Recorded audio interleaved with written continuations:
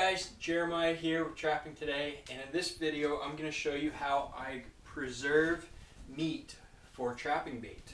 So it is March, it's getting toward the end of winter as I record this, and I got some beavers that I trapped this winter, and those I don't have a bunch of freezer space to put them in, but I want to use this meat as trapping bait for next fall.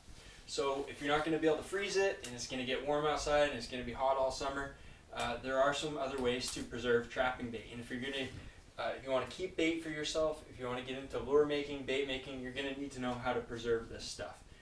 Salt is the most basic. I had a video showing on how to preserve this stuff with salt. This is a little bit of a different process. But basically what we're going to do, and I think as far as making a real professional quality bait, this is probably the way you're going to want to go. So I have these beaver carcasses, and we have already skinned the beaver, so we get the pelts, we stretched and dried the pelt, we get the casters. The casters are going to be sold on the market or used for lure making. I kept the oil sacks, those are going to be used for lure making. I kept the tails to render down to beaver tail oil, and I've showed that in the video as well. I kept the skulls, going to try to sell the skulls for a different market, for kind of an education type market or decoration. So we're utilizing everything we can with this beaver. Now a lot of people, there are some people actually that will eat beavers, but you got to catch them fresh. These guys are not fresh. You could feed these to dogs, especially if you have sled dogs, you have a large number of dogs that you got to feed. This is really good meat for them. So basically what we're doing here is I've had these outside for quite a while, and I had them in under the snow, and you can preserve bait a couple of different ways. You don't want it rotten, and you either want it fresh or tainted. And basically if you get it rotten and you're trying to trap for predators like coyotes or other canines or mustelids like weasel family, if it's really rotten, especially dogs, they're going to want to roll in it, and it won't make for a very good trapping bait. You want them to be really curious about it, and you don't want to think of it as a food. So we don't want it rotten, but also we may want it fresh in some cases. In this case, I'm not going to have this fresh. What I did was I tainted this meat slightly. And what that means is you let the bacterial process of breaking down the meat get started and going.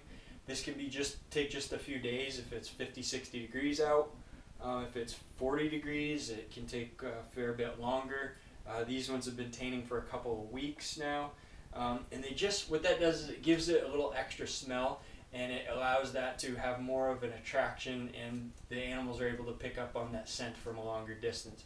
If you're in a northern climate like I am, your animals are going to have some cold weather, and they're going to need to maybe detect that scent a little more, because the scent's not going to carry as well in colder weather. So basically what I did, I let these carcasses taint a little bit, and then I've been cutting the meat off of the bones. And as I'm cutting the meat off, I'm cutting it up into very small chunks. So these are all individual little chunks of beaver meat, and they're small because I got a small grinder. A bigger grinder, you can go with bigger chunks, but I lost my grinder when my first shed burned down a year ago, so I had to buy another one, and this was the cheapest one I could find that I thought would work for me. So we're going to grind this up. The reason we want to grind it up, it allows the meat to be very well incorporated, it's all mixed up, and then the preservative we put in it is going to work better. So let's start with the grinding process. This is going to get a little bit loud.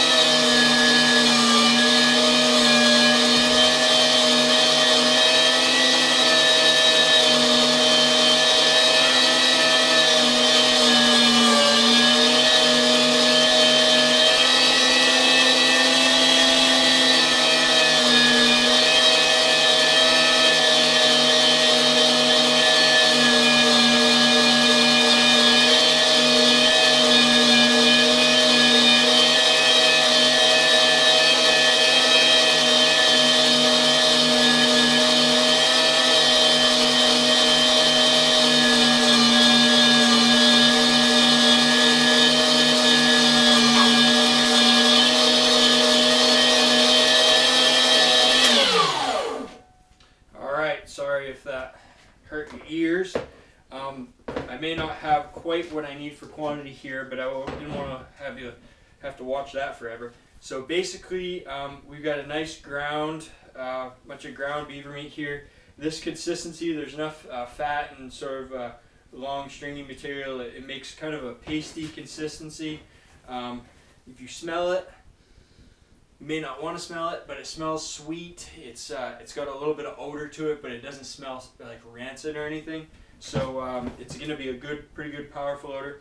Now, if you want this to get stronger, you can have this set for a while and let it break down a little more, get a little more smell to it to the point you like it, and then you do what lure and bait makers will call you stop it. And stopping means you stop the breakdown process.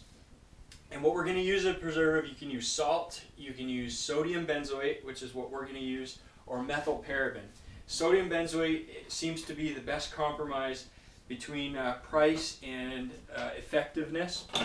And this, I've got about, I'm going to say about a quart of meat here ground up. And this stuff, really easy to get. It's in a powder form. I get this from, this bottle comes from Kaatz Brothers Lures, Kaatz Bros, Kaatz, bros.com. They sell a bunch of this lure bait making stuff.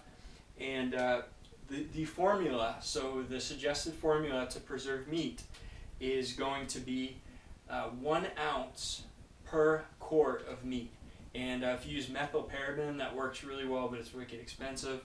It's the same deal. Salt, usually a 1:8 ratio on the salt to meat, but it varies a lot. I put more salt than that. But basically this, I have a tablespoon here. 2 tablespoons is 1 ounce. So I'm going to put 2 tablespoons of sodium benzoate. I usually go a little bit on the high side. There'll be little kind of heaping tablespoons, if you will. I'd rather be safe and have a little bit of extra. So you put that powder in, be careful not to breathe it in, and then we're just going to mix it thoroughly in the bait. And you see the powder kind of getting that mixed in. If you want to be really exact, make sure you have a quart of meat to mix that. 2 tablespoons in. I'm probably a little less than a quart here. But anyway, we're going to mix that until it gets to where it's all incorporated well. That's why we like ground meat for sodium benzoate, because it's able to fully incorporate into a large portion of that meat. So when we get that all mixed up nicely, check the consistency. I really like this consistency. It's really like a sticky, pasty type of bait. I think that's about perfect for what I'm looking for. If you want it a little more sticky, if it's kind of crumbling around, the portions of ground meat are crumbling and stuff, you can add glycerin to that. That'll help it get more of a sticky consistency. There's other things you can add to thicken it up if you want to. So that's the basics. Believe it or not, this with sodium benzoate, I put this in a plastic bag, seal it up, put it in a 5-gallon pail. You open this up 6 months from now, there'll be a little bit of a crust over the edge where the oxygen got to it a little bit. You break through that little crust, that's going to be just look the same and smell the same as it did the day that you preserved it. So it's a really great way to preserve bait. You can do this in large quantities. I'm going to do about 20-25 gallons worth for the upcoming trapping season. So it's really easy to do, and you can take advantage of the meat that you have available at the time, and you can preserve it for later. You can also add other stuff to this to make it a more attractive bait. You can add fish oil, a number of different things to spice it up, a little bit of beaver castor maybe. You can go a number of different directions, but that's the basics of bait preservation. Hope it helps, and we'll see you next time.